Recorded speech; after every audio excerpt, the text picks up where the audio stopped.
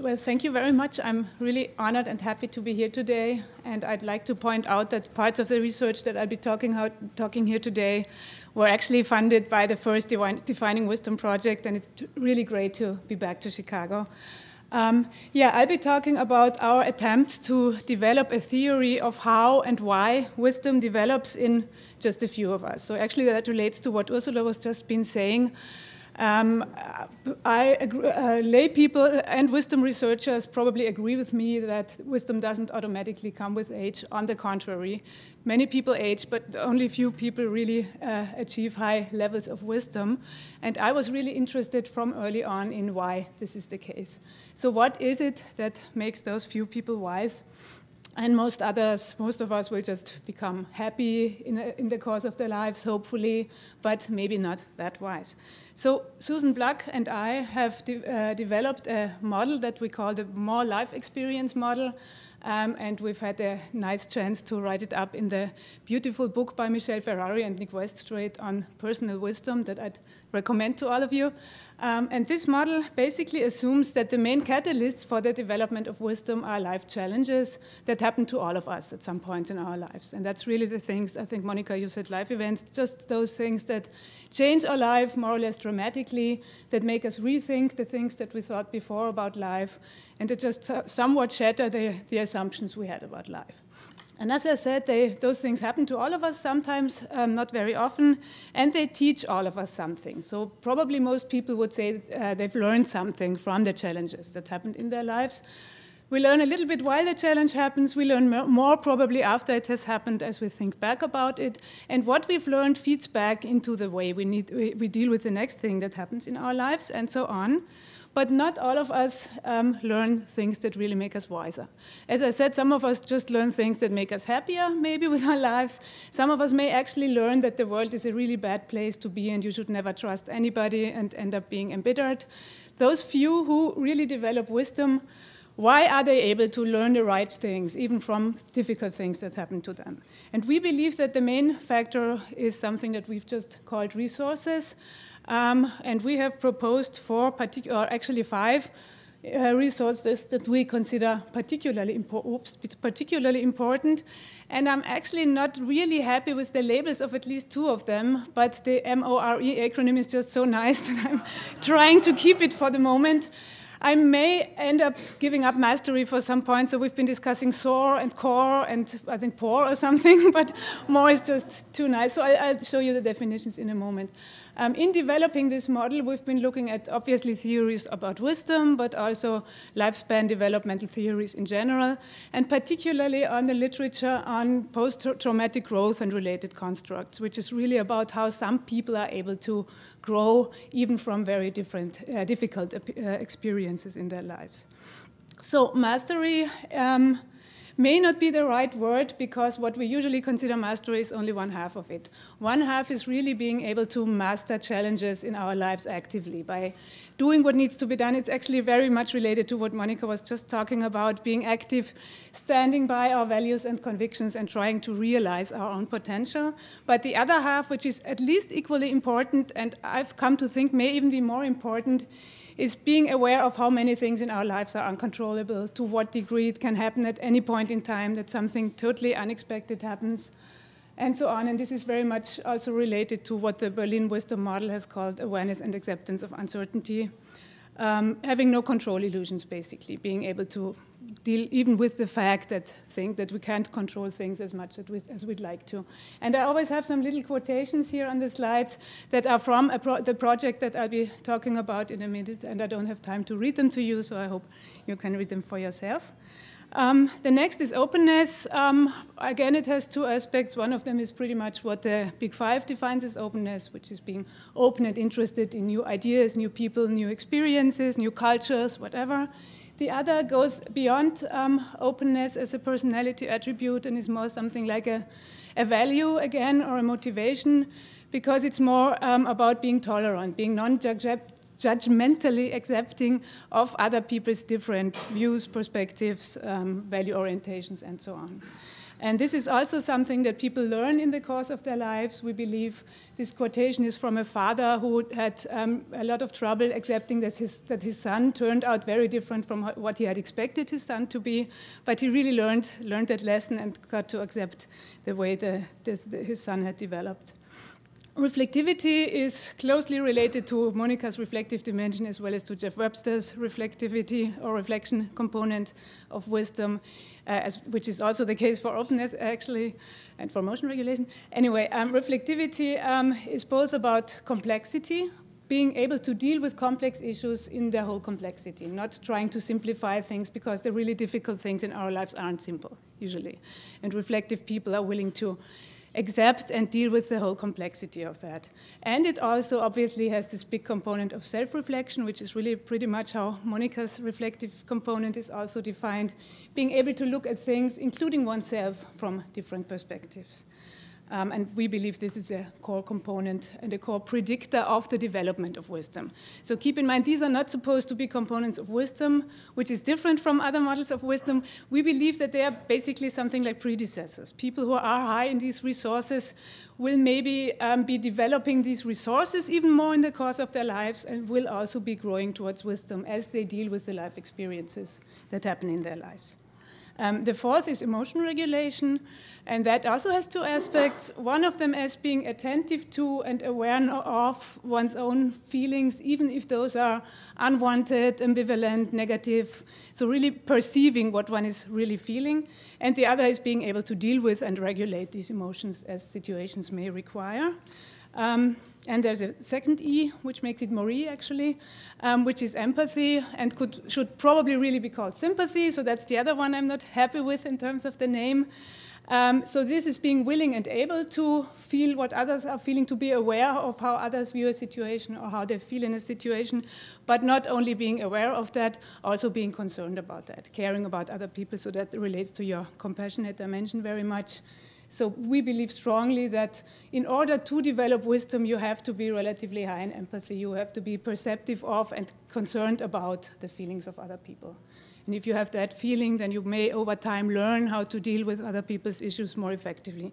Okay, I've got the 3 minutes now already, so I'll talk faster from now on. So now this is what we did empirically. And as I mentioned, this was also supported by the Defining Wisdom project. We were basically, what we did methodologically, to come to Ursula's point, was we interviewed people about past challenges from their lives. And we tried to code for the more resources from those interviews. So we were hoping that wisdom nominees whom we recruited for this study would show higher levels of wisdom, of these more resources as well as of wisdom than other people. Then we were hoping that the more resource scores that we got from coding those interviews would be significantly and highly correlated to independent wisdom ratings of those same interviews. And we were also collecting data on lots of other measures of wisdom, several of them developed by people in this room today. And we were hoping for significant correlations here too, obviously. So we had 47 wisdom nominees who agreed to participate in the study, and we had a sample of age and gender parallel control participants. We interviewed them about a non-specified difficult challenge from their lives, as well as more specifically about an interpersonal conflict. And as I said, we had 4 different wisdom measures, 3 of them self-report and 1 a performance measure. So as you can see here, in the conflict interview, the wisdom nominees showed higher levels of all 5 more resources. In the difficult event interview, we had some reliability issues, so it came out significantly only for 2 resources as well as for the total resource score. But anyway, we think these are quite convincing findings. We also find really nice and high, very high correlations between those more resource codings and independent ratings of wisdom for the same interviews, which were obviously done by other raters. And we found not particularly high, but largely significant correlations between those more scores and the other measures of wisdoms that we used. These may really look kind of lowish, but when you look at the correlations between some of those different measures in our study, they are in the same range, basically. Okay, so I'd just briefly like to mention that in addition to confirming my predictions largely, I learned some really interesting new things from that project. So the first thing was that my graduate student Susanne König noticed that the wisdom nominees spent much more time talking about being grateful for something than the control participants did. And she actually made a very nice dissertation out of this little observation. We also confirmed it in a second study. So wisdom has something to do with gratitude, with being aware of the importance of other people, of experiences for ourselves. And then second, another co-worker, Katja Naschenweng, did a little ethnographic study. She really considered the most highly wise people in our sample as a different species, and she went to live with them for a few days, each of them, and to look at how they lived. And she also found that they valued other people very highly. They valued their partners, they valued friends, they valued serious conversations with friends, as well as serious media use, reading, philosophy, things like that, which all made me think about the importance of external resources. I'd always been thinking about those internal resources that I showed you, but now I believe that other people may be at least as important a resource, and we hope to look at that in our further research.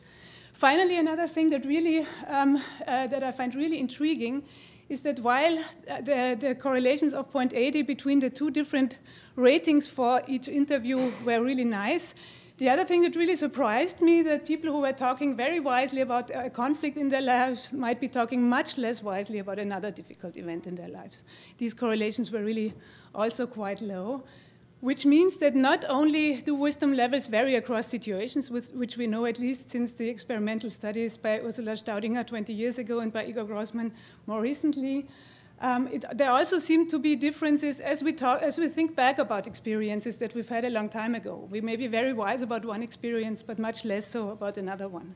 And again, that may have something to do with talking to people about experiences we've had. And I think that's another thing that I want to look at. Just as the very last slide, what we're doing now is starting a longitudinal study to really test the predictions of our model longitudinally, which will probably take 20 years or something, but I'm hoping to get there. So what we'll be doing is every year around their birthday, participants will be contacted and asked to report whether something significant has happened in their lives, and we'll measure their more resources and wisdom levels and see whether the longitudinal patterns predict what we are hoping for from our more life experience model. Thank you very much.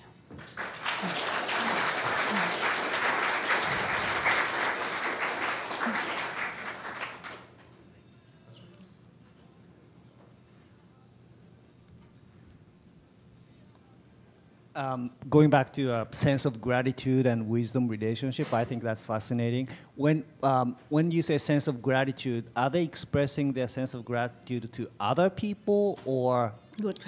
someone that's not even people or something or higher being? That was one of the many slides I had to skip for this talk.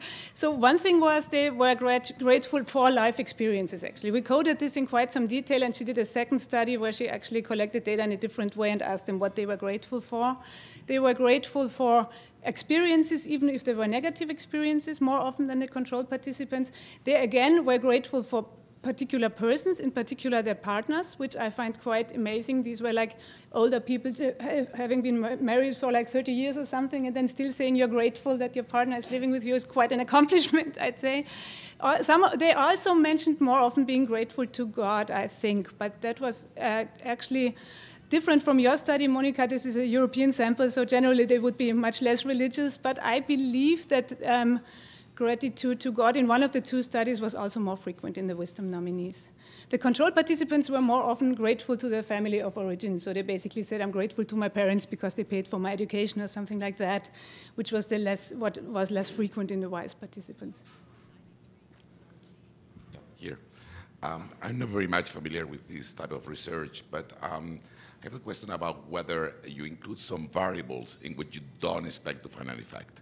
That is, so would you, if you include other questions about other potential variables that are behind wisdom, but you don't think that they will have an effect, do you include those variables in the studies, or you get always significant effects for all the variables you include? So what way? I'm not sure. So do you include some variables in the test to check whether your predictions will be falsified in some way? we collected lots of additional variables. We collected intelligence, we collected personality variables, we collected well-being actually, a lot of different things. We didn't collect things like in this discriminant validity approach, things that we wouldn't want to be predictive, and we didn't really check for that. Thank you very much. It's really wonderful to hear you in person after following you and so many people's readings for so long. There's a theme that's already emerged from your talk and Monica's about the centrality of emotional variables, emotional usually framed as self-regulation to wisdom. And there's a real question, it seems, which is up for debate, is emotional regulation intrinsic to wisdom, or is it, on the other hand, a complementary virtue? And on the one hand, there often seems to be an assumption in the literature that's intrinsic.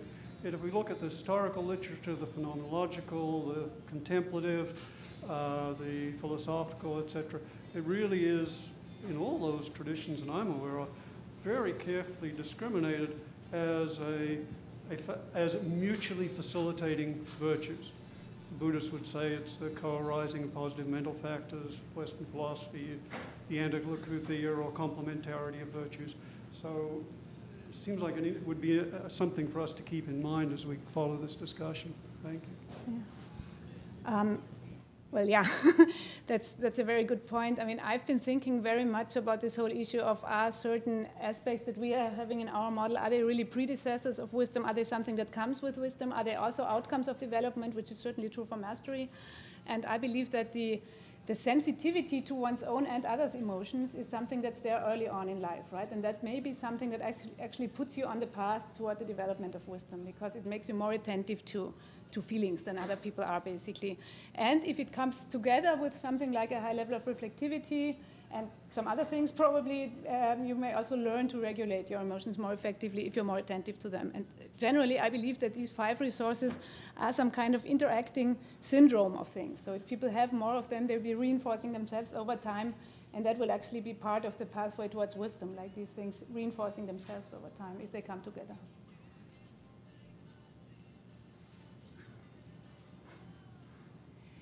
Judith, I got really excited about this ethnographic study. I think it's high time, and I think it's great that you've taken on that challenge. Can you give us a bit more detail? I mean, we all know ethnography sounds easy, maybe it doesn't even sound easy. It is very difficult. Yeah. So could you, I mean, anthropology has made an art of it and a real skill and science of it, because it's not as easy, you know, you just walk along with these guys, and you are obviously intervening by being present. And so could you give us a bit more detail? I can give you just a bit more, because I'm really not that familiar with the study. I just love the findings. The colleague who did the study actually is, she's an educational scientist, but she did an ethnographic study for her dissertation or something, and she trained with someone who does this kind of work. So I'm assuming that she knows what she did. What she did basically was really, she selected the 5 wisest participants from our sample and asked them if she could just really come and live with them and see the way they live for, I think, a few days each. And then she was taking all those field notes, and then afterwards, I don't know, trying to combine them into some meaningful things. She was actually, I don't think she did, she was very much an observer. I think she talked to them a lot. She basically just asked them how they were living, what was important to them, and so on. So I'm not sure if it's really like the optimal methodological approach. I just don't know enough about it. But she really got some key findings out of this study that I find amazingly important. Another one is like nature as a major resource for these people. It seems little things like they are all living on hilltops or mountaintops somewhere. They all have a view, so that seems to be very important. None of them is living in those really rich environments, but they all have this kind of very much self-designed space that they live in. So she got lots of little nice findings that may just trigger further, more traditional psychological research, I think. And I found the importance of other people really extreme. I mean, this goes back to your interactive minds thing. Again, Ursula has done all of this 20 years ago, but still I think this is really a fascinating idea that we should really keep following.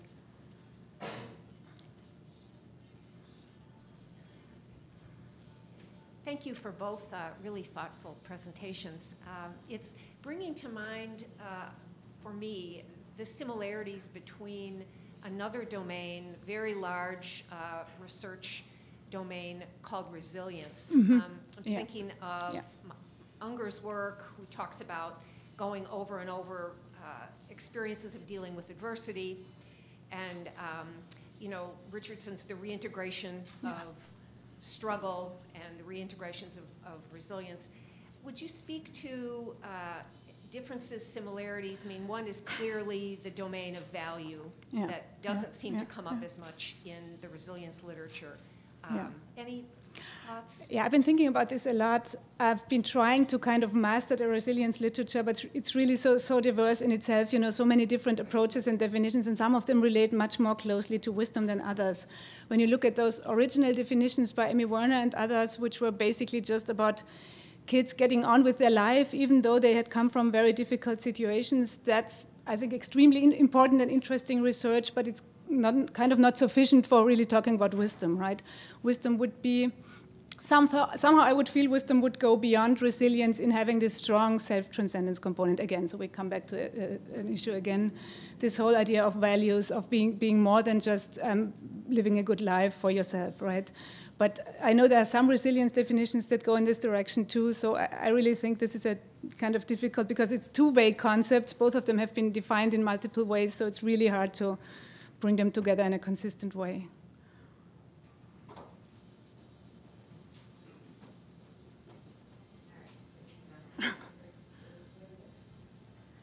Thank you very much. I'm an outsider to this field, so I guess my question is really more a broad inquiry around circularity. So if you have WISE nominees, or the top 5 that were selected for the ethnographic study, and at the same time you're trying to probe what this construct is, how do you address that? I mean, basically, we're not really trying to. We did proceed from a definition, but you're obviously right. I mean, wisdom. There's always, I think, a certain circularity to wisdom research, because it's just not something you can measure in some kind of objective way. So it's the same with all our measures. We try to say, I've got this great new measure of wisdom. So how can I prove it's a measure of wisdom? I can show it correlates to other measures of wisdom, or that wisdom nominees score higher, because there's just no kind of outside criterion. And for some reason, this is more of a problem with wisdom than with other things like intelligence. I don't know why exactly, but that seems to be the case. The reason we didn't really think, and it turned out we were very right not to think, that all of our wisdom nominees would really be highly wise. The reason we included them was really just to get a chance to oversample this rare phenomenon. So if you have like if half of your sample is wisdom nominees, there's a chance that maybe 10% of your sample may be really, really, really wise. So that's why we did it, not really because we were thinking all of them would be high on wisdom. It also turned out the nominators differed very much in why they nominated a person, and that had a big influence on how wise the person really turned out to be. But I totally agree with you about the circularity point. That's one of the many problems that we're facing.